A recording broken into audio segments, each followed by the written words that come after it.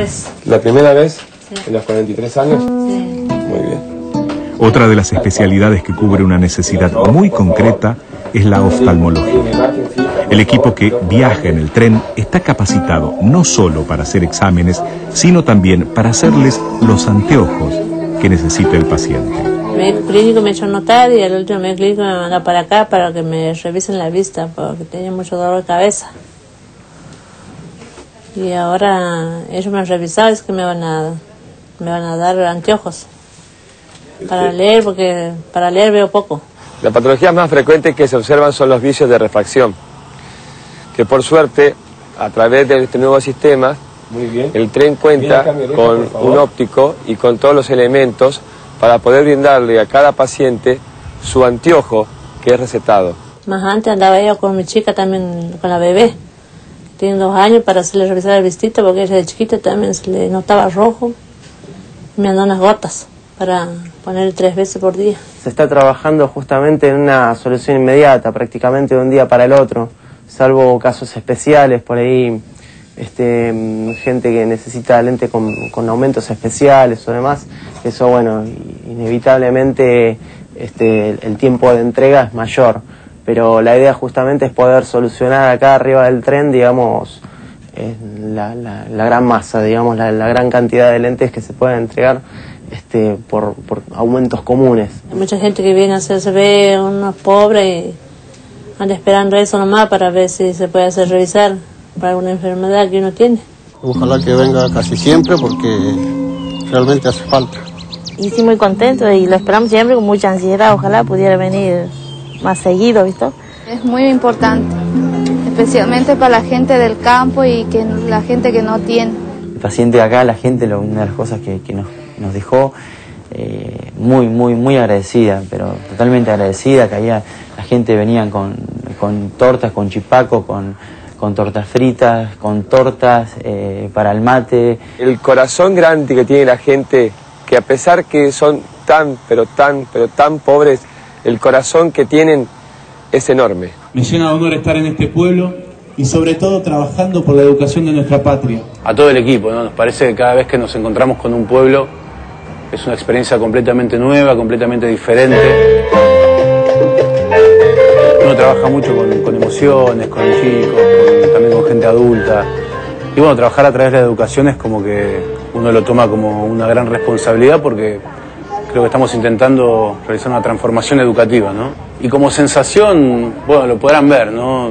Vinimos un equipo de 7 personas y bueno, poder lograr esto a nosotros nos llena de emoción, ¿no? Es muy gratificante, a pesar del esfuerzo, ¿no? y de las ganas que uno le pone al trabajo, cuando uno ve el resultado, no hay nada más que hablar. Pateo, me agacho y congelo.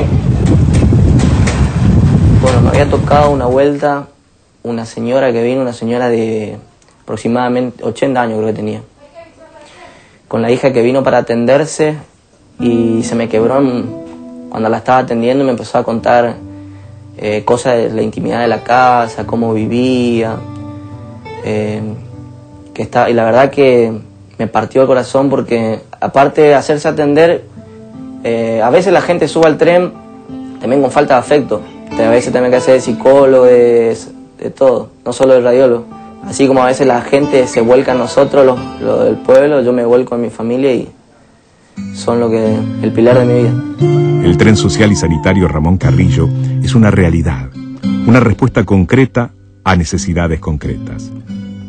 Un lugar capacitado para realizar prótesis dentales, vacunar, realizar análisis diversos, entregar anteojos hechos a medida del paciente en el momento, realizar mamografías. Un proyecto que está en marcha y en expansión que busca cubrir las carencias profesionales que existen en distintas zonas del país. Entonces uno abre su cabeza y dice, bueno, yo también podría venir acá, por ejemplo. Incluso muchos de nosotros hemos recibido invitaciones para quedarnos a trabajar. Eso nos muestra que la carencia de profesionales especializados que hay en algunos puntos del país bien alejados, ¿no?, de las capitales. El grupo humano me fascina, todos tienen buena onda y aparte el problema a la gente se le resuelve rápido porque, por ejemplo, pasa para el laboratorio, que yo justamente estoy en laboratorio y doy el resultado, el médico lo ve ahí al instante y va para la farmacia si hace falta, o si no, si hay una derivación en la parte social, también no tarda mucho y se le resuelve el problema. El tren tiene vida propia y un orgullo interno. Su sector gastronómico está preparado para alimentar al personal del tren con una dieta variada en el tiempo que dure el viaje. Bueno, acá, digamos, cuando se arranca, digamos, la primera comisión, digamos, nos abastecemos, digamos, en Capital Federal con mercadería, toda arriba y por haber, hasta que lleguemos al primer pueblo. Ahí empezamos a trabajar y en cada pueblo, digamos, buscamos almacenes, que es medio difícil en los pueblos chicos, ¿viste? Estoy contento con el trabajo que tengo, esto es lo que tengo, mantengo a mi familia, tengo 3 hijos, mi mujer, y bueno, gracias a ellos estoy acá. Yo les cuento a mis hijos lo que es digamos, estar acá en los pueblos estos, que son bastante pobres. Vamos 7 años ya que estamos con esto, yo al menos, y siempre fue positivo en cada pueblo, ¿viste? Mucha gente, mucha demanda, y bueno, vos ves lo abajo lo que es, vos ves lo que abajo que es. Todos estamos involucrados, digamos, en esto, pero bueno, lo nuestro está acá. ¿La fecha de tu última menstruación, te acordás? 30 de hora. En mi especialidad, el motivo de consulta más frecuente es el Papa Nicolau y la colposcopia, porque en algunas localidades directamente no se hacen, porque no hay ginecólogo y el médico que hay y que quizás lo podría hacer, no lo hace porque se dedica a otras cuestiones.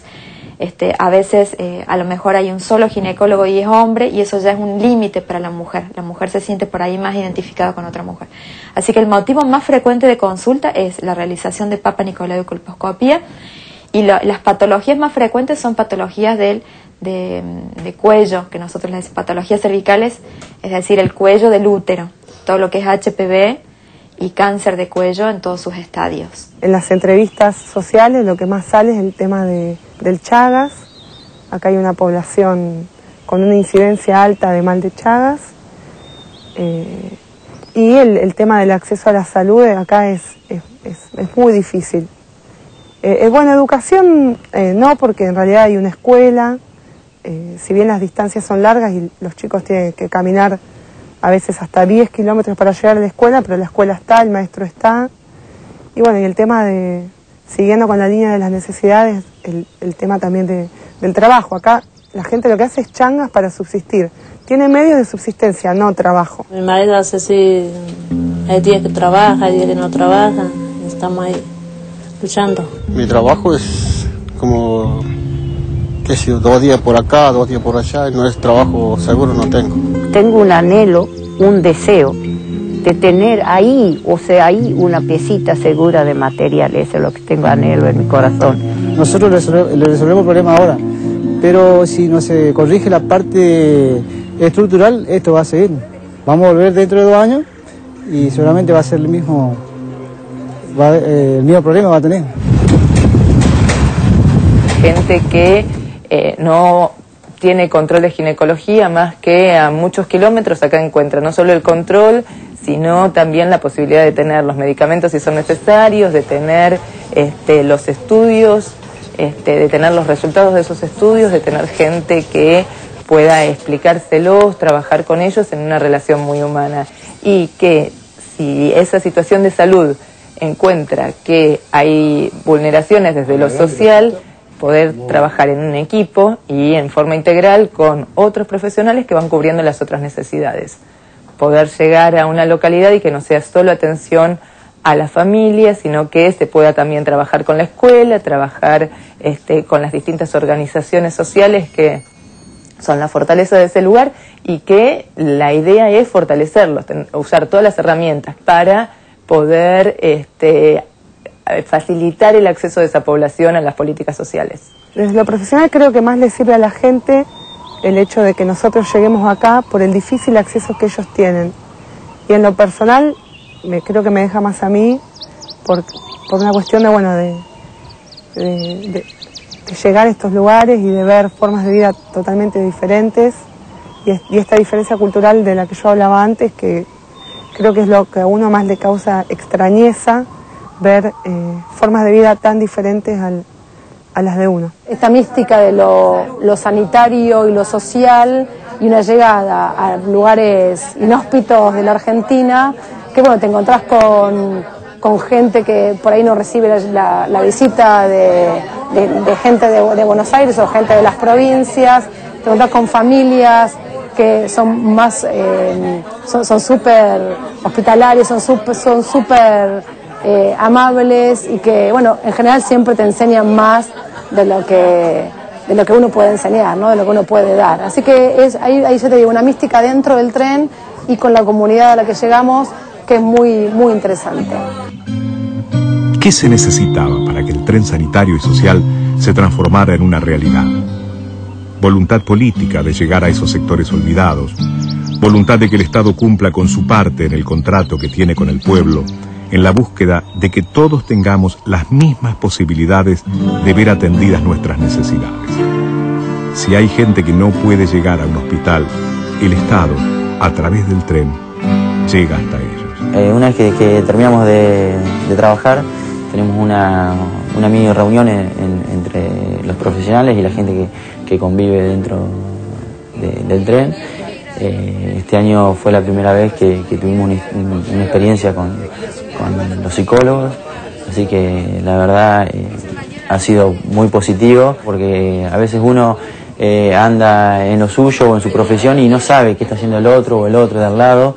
Y bueno, acá es como que nos juntamos todos, cada uno dice qué es lo que pasó, las necesidades, los cuentos, entonces se hace más o menos y se pueden debatir y se hacen sugerencias, demandas, cosas para positivas y negativas, cosas para sumar, qué es lo que podríamos llegar a hacer para mejorar la salud, para brindarles algo mejor a los pacientes y bueno, que todo se haga más o menos, ¿no? Muy importante que se haya integrado el tren a la sociedad y que en distintos lugares que vaya pasando se integre, ¿no? Hay mucho más interés de parte de profesionales de subir por algunos cambios que ha habido. Es más, ya nos queda chico el tren, necesitamos más espacio porque hay más consultorios. En realidad está creciendo. En el 2007 era más chico el tren y a medida que va pasando el tiempo va creciendo y se incrementan los servicios, o sea, va mejorando esto. Y yo pienso que es para bien. Me parece que tiene que seguir porque es un proyecto muy bueno. También somos realistas de que el tren está acá, pasa una semana y la gente va a seguir con la misma necesidad. Espero que siga, por supuesto, que siga esto, que siga, así que a mí me gusta. Se va haciendo cada vez más grande, hay más profesionales, se puede brindar algo más completo al paciente. Si tuviéramos varios trenes sanitarios y poder recorrer las localidades, el trabajo sería de mayor profundidad.